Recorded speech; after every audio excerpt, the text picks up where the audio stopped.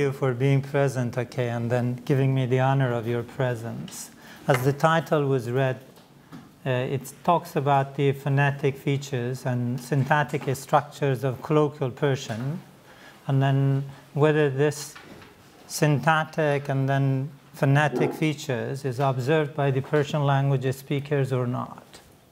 In order to have an introduction to the article, okay, I would like to call your attention to the fact that language was invented by mankind and meant to help mankind to construct ideas and then encode the ideas in order to share it with the others, as I am doing here now, sharing ideas with the others. And then through this established interactional relations with the others, the sum of this manners collected together, okay, would make the collective culture of every community and then would contribute to the individual culture of every speakers, and then to some extent language, culture, and then nations, okay, to me seem to be synonymous with each other. They are not separable from each other. And then Persian language among the other languages, okay, is believed to be one of the musical, harmonious, and then euphonic languages. I mean, in terms of hearing experience, okay, Persian language is melodic and pleasing to the ear. It does not have that harsh, husky, glottal, rough sounds, and then it enjoys the existence of lots of fricatives and affricates. And then in case of existing certain glottal fricatives like khe mentioned here, okay, Persian language speakers, we no longer pronounce the khe as a glottal, phoneme. It's more fronted to the palatal area. Therefore, it's the nature of the khe that has become quite soft and non-glottal anymore. And then within the language, mankind, okay, invented the writing system to pursue this objective that the ideas, okay, should not be limited to the addressees in the presence of talking to, should be, kept into archives to be communicated with the next coming generations, with the people living in somewhere else. But unfortunately, this writing system that was invented to support the language and to be in service of the language gradually gained some kind of autonomy and domination for itself, that now we see that writing system is claiming to be controlling the spoken form of the language, dictating something to the spoken form of the language, and then it is some kind of restrainer to the language. But the fact is, language is a live phenomenon that has got to survive in time and place, and in order to do this survival, okay, has got to make adaptation, has got to make changes. Otherwise, okay, it will not survive in the 21st century, the kind of language that was spoken a millennium before, 1,000 years ago. But written form, due to the fact that it is a frozen, static phenomenon, resistant to change and does not tolerate any changes. Therefore, nowadays what we have, even in the native speakers, okay, that we speak something and then we write something else. And then we demand the children to speak the way we speak and to write something that they don't hear anymore, any longer. So the gap between these two, okay, would be getting wider and wider to the extent that there will be sometime, I'm expecting, and there will be some kind of linguistic revolutions coming into existence. Generation will just rise up and say, okay, we are no longer happy with this writing system. We want to revolutionize it, and then define the system to transfer and to reflect the way we speak it. Now, colloquial Persian nowadays is spoken by all walks of life in Iran, okay? Whether the high elites to be graduates of universities, or taxi drivers on the street, or students, football fans, everybody. But written form of Persian language, okay, is spoken by nobody in Iran. It is meant to be written. And then written form is the language of the books and newspapers. It is the language of TV announcers going through the written form.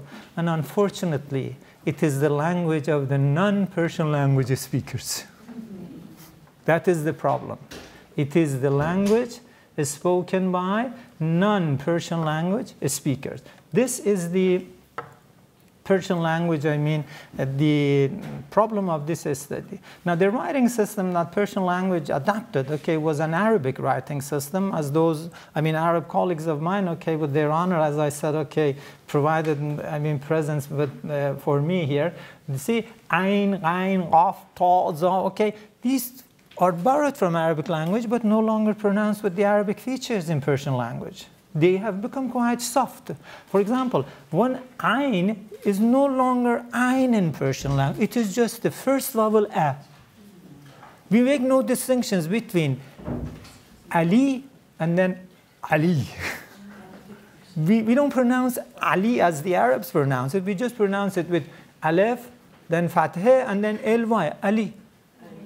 But that's the way it is in Persian. And then Persian language learners, seeing Ali with the Arabic Ain, they try to pronounce it the way Arabs pronounce it. No, we don't do it. Why should the Persian language learners be forced to do it? Now, writing Persian language system has been formulated for more than 1 millennium. 1,000 years ago, Shahnameh was written with the Arabic alphabet in Persian language. Therefore, this writing system, okay, has been existing for so long a time, and then it has been somehow controlling our way of speaking, but speaking has had its own, I mean, efforts to change. Now, the necessity is raised out of this introduction that we need to pay greater attention to the colloquial Persian features in Persian language teaching and learning. The statement of the problem. The first person who recognized, okay, that the type of Persian language he had learned in India was not useful in Iran was somebody called Claire Tisdall in 1923. He learned Persian in India and then was moved with his family to Iran, okay, and then realized, my God, this language I'm speaking is something sometimes made fun of with among Iranians. And then he came on with the conclusion saying that, well, as if I am speaking the Elizabethan writers, I mean, when I'm speaking Persian language. Therefore, concluding idea is that there should be an effort to bridge the gap between the writing Persian and then the contemporary colloquial Persian spoken by the native Persian language speakers. The great rift, okay, between the two, just with an example, I would like to call your attention here, okay. For example, I have written here, okay, خانه من در این خیابان است. This is the written form. خانه من در این خیابان است. But we never hear this expression in the colloquial form. Simply we say, خونه من تو این خیابونه. خونه من تو این خیابونه. Compare it with خانه من در این خیابان است, as if a book is talking. Now, spoken Persian has been restructuring itself to sound soft and gentle, but writing Persian has not been able to get along with this much change. This study's objective is to identify the most outstanding differences in the oral Persian and then in the written Persian within the language that the non-native speakers are practicing.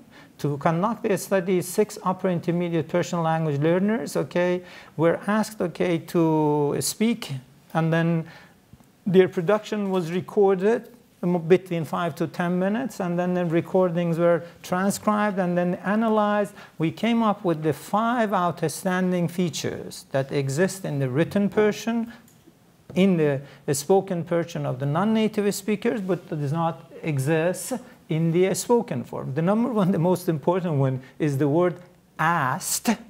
That is the is similar to is in English. But this word asked never heard in Persian language a spoken form. No matter how long you listen to we Iranians speaking, you will never hear the word asked. But poor Persian language learners, okay, the first thing they produce, they will say, I am.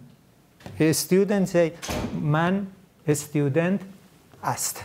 In kitab asked, okay? So then the problem is asked. Then the other one is the plural form of ha, and then the definite direct object marker ra, and then the demonstrative, let's say, adjective on, or the syllabic form on, and then the last one is ezafe, and then analytic procedure.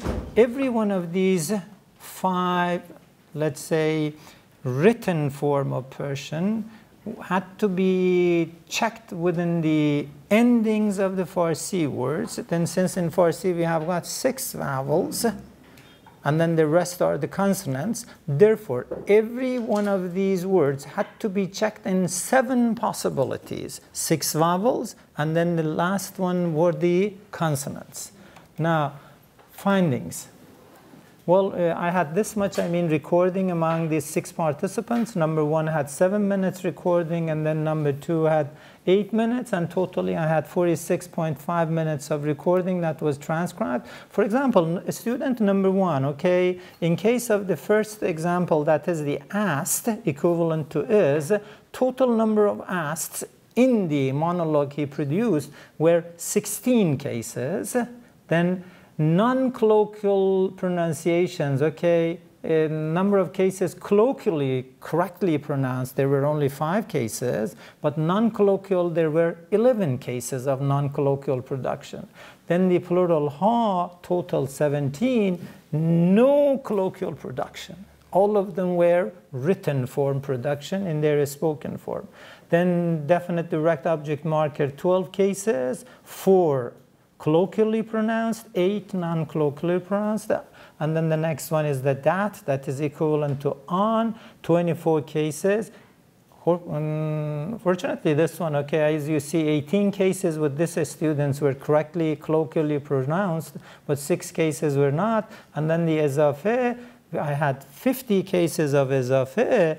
Hopefully, okay, 48 cases this student had correct production of ezafe, but 2 cases that I have got here at the last column, it meant that he missed to pronounce the ezafe. Ezafe was missing. Now, the same totality of the, for example, is, that is the asked, totally within all the students' recording, there were 109 cases of asked. 24 of them were colloquially pronounced, but 85 of them non-colloquially pronounced. And then next one is the ha, that 115 cases, but only 9 were correctly colloquially pronounced. 105 plus 1 missing, so 106 cases were non-colloquially pronounced. The same thing goes with the ra, 89 cases, 19 colloquial, the rest non-colloquial. On 151, 97 colloquially, properly pronounced, 54 non, and then 302 for ezafe, that 271 were correct. Analysis and discussions. As I said, for every one of these 5 cases that had to be checked, as you see, I have here 7 possibilities marked. Number 1 possibility is whether the ending of asked, when it is followed with the first front vowel, okay, a, as in baba, then what would happen to in baba asked? How the student should be informed that, well, it is not pronounced in baba asked. It is pronounced in babas. Much easier. The spoken form, okay, goes on with making everything, easier. This principle that least effort is applied in linguistics. So we human beings, we try to save energy and time. Life is too short, okay? And energy is also too short. Both of them would be consumed up. Therefore, we have to be careful. Therefore, in case of language, we try to minimize everything. So in baba asked changes to in babas. And then The second case, okay, we say in khane ast simply becomes in hu nas. There are two transformations applied here. Okay, in case of in namas, in lunas, in you see two transformations. I have put it in under number 2. Number 3, okay, there is an interesting thing, okay. In Farsi, words ending in a are non-existent. There is only one case that Farsi words in, there is one word in Persian that ends in a, and that is impolite form of no, na. Impolite form of Farsi, no is na. And that is the only Farsi word ending in final vowel a. If we want to say this is his no, in nae us, in nae us. So that one is not that much, I mean, necessary even to be taught. Let's move to number 4, ending in the vowel e. For example, this one means sandali. Instead of saying in sandali ast, again we have to say in sandali ye. In sandali. In abi ast, we have to say in abi ye. And then transformation is written over there.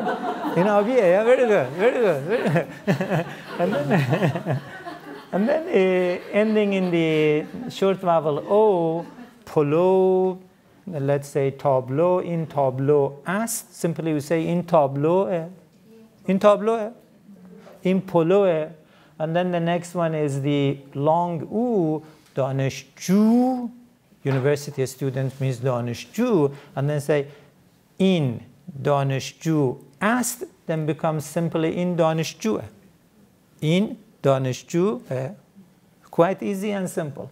And then is number 7, okay, counts for the fact that when the word is ending in a consonant, what will happen to it? Okay, kitab means, kitab means after in kitab ast simply becomes in kitabe, in mize, in lampe, in dare. Okay, so then as we see, a spoken form is quite easy and much better. The same thing with the next one that was checked, okay, is the ha.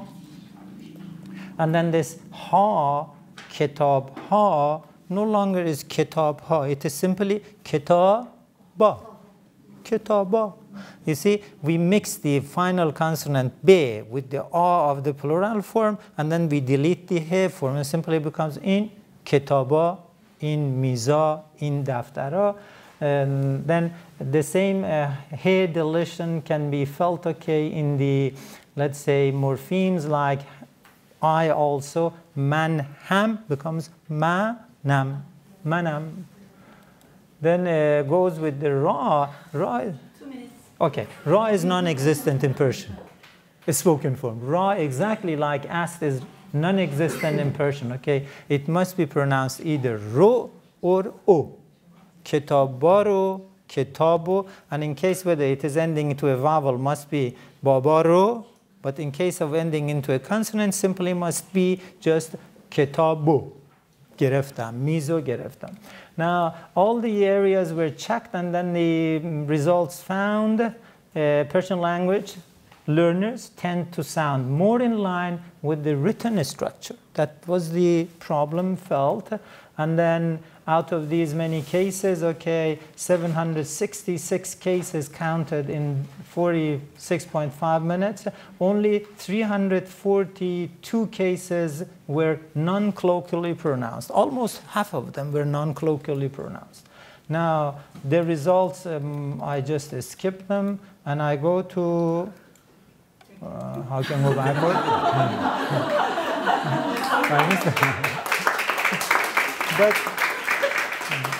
But the concluding idea is that,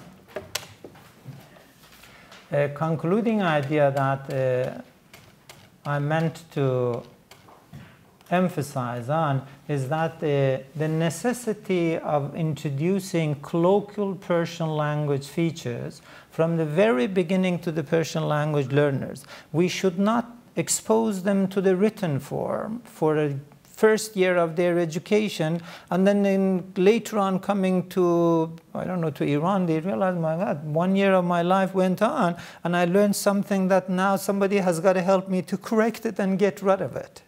Therefore, starting from zero scratch, it would be much better than correcting someone who has already established bookish, written Persian structure in the spoken form, and then trying to say, well, don't say this pattern. This pattern is not used in Iran. The necessity to nurture awareness in the Persian language learners of the colloquial Persian language features in terms of both recognition and production should be introduced from the very beginning. The last but not least, okay, studies of this type can be a guideline to language policy makers in terms of the whole nation, I mean policy makers, curriculum designers, okay, for all the, let's say, educational program, and then material developers, okay, should be, I mean, taking advantage of such studies to include colloquial Persian features in their aims for the policymakers, objectives for the curriculum designers and material developers should also implement these findings in their course books. And finally, the most important thing is that the assessment and evaluation, okay, that is the feedback and controlling the whole cycle, can also be corrected in order to give the proper feedback, okay, to the students and to the teachers, telling them, okay, from now on, we will check to see whether the speakers are producing proper colloquial Persian or not. Therefore, learners would realize that finally my colloquial Persian will be checked, not my written Persian. Unfortunately, tests are in written form, and that's the another fact, okay, that direct the whole process into a wrong, vicious cycle to go and give the feedback in the wrong direction and then increase and then escalate the problem. Well, thank you very much for your patience.